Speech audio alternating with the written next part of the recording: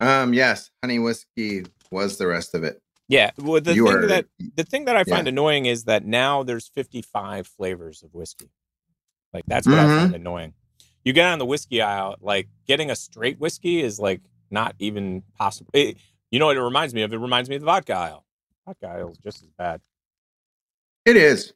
And then you're looking and you're like, I don't know what to get. And then you see some flashy bottle and you're like, ooh, that one looks good. And you take it home. You're like, I shouldn't have got the flashy bottle. No. And you know what's funny about the flashy bottle is the vodka might be the best vodka in the world, but whatever the flavoring is, it's so artificial. Right. Sorry about talking with my mouth full. No, I've been doing that the whole show.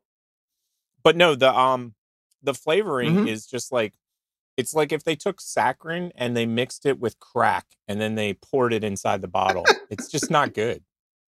Just not good. I like the ones that are like low calories and then they use like Splenda or Sweet and Low and it just tastes like butthole. Hate them. Yeah. Well, you see, it's so funny because since a young age, because my mom and my sisters were big into artificial I've been sweeteners. drinking since a young age. I was a child. I started early. Early and often. You got to start about early. Got to start 10 a.m. at 7. 10 a.m. You woke up at what, 9:55, and that was your like morning coffee. Exactly. You just started out. Yeah. And I'm 7. Yeah. So like that's pretty much it. Oh, you should move to like Russia. Da. I'm practicing, trying to get better. So apparently. No, when I was a kid, every time they would hand me something, it would be fake this or fake that.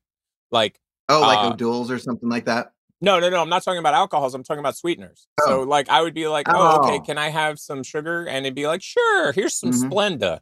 That ain't sugar. I'm like, oh, okay, then you want saccharin? No, I don't want that one either. Aspartame? No. I don't want any of these. No. I want sugar. Sugar is sugar. Right. Oh, corn syrup. No, sugar. I like sugar. I'm a fan of sugar. Don't give me anything else.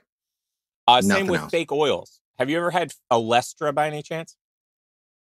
Oh, yes. Ew. No, thank you. So probably about 8 years ago, for people that don't know, the potato chip companies were trying to do what Diet Coke did. So Diet Coke got 1 million people hooked on Diet Coke because you're going to lose weight. Nobody's losing weight on Diet Coke, by the way. Don't know why. If you drink enough, it makes you go to the bathroom so you can lose weight that way. Yeah, but that's just water. Let's be honest.